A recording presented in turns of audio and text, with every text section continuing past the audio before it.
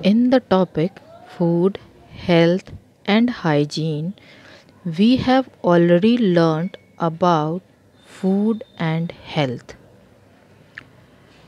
Now we are going to learn about hygiene and ways to maintain it. So let's start with the hygiene. In simple words, hygiene focuses on the prevention of diseases through the use of cleanliness. Thus, we can conclude that hygiene is the science of cleanliness whose aim is to preserve health and prevent the spread of diseases. Okay, now tell me one thing. Would you like to be close to a person who stinks and is dirty, or to go to a place which is dirty? Absolutely not. So, being a responsible citizen, we should adapt hygienic practices and promote hygiene not only in school and home but in community and other places too. Further, let's have a look at the different ways in which we can maintain cleanliness.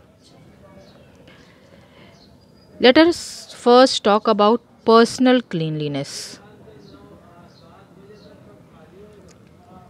How can we maintain personal cleanliness? First is we need to wash our hands time to time with soap and water. It removes dirt and germs. Like before and after taking the meal, before touching any food item, or after going to the toilet and playing with the pet. Second, we should take a bath daily. It keeps us sweat free and removes the dust. Moreover, it makes us feel fresh, isn't it? Third way to maintain hygiene can be brushing teeth twice a day. We should brush our teeth twice a day as it removes the food particles that are stuck in between the teeth. Now we should trim our nails regularly so that no germs enter our body.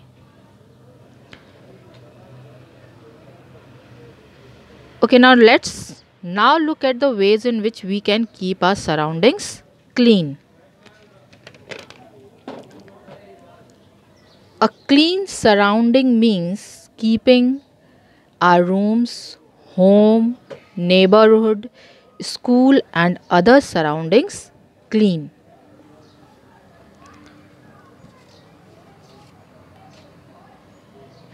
We can keep it clean by throwing the garbage in the closed dustbin, by dumping the degradable and non degradable waste in separate bins, and by cleaning our houses with the disinfectant daily to kill the germs on the floors.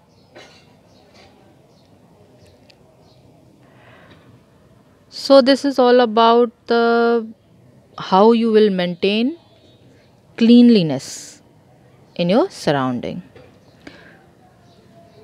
While talking about maintaining health, rest is also countable. See, it is always advisable to sleep for proper hours. Why? While we sleep, our body gets time to get energized and to relax. Moreover, our body gets time to repair its worn out cells and tissues. So, proper hours of rest are important to stay healthy and restore our vigor and feel energized. So, this is all for today.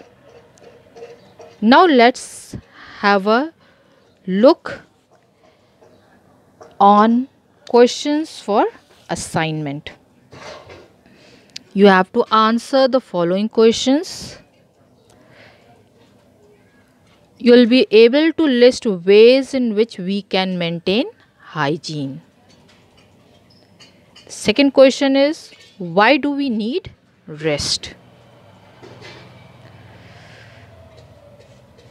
So, this is all for today.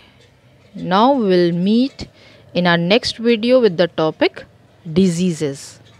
Thank you.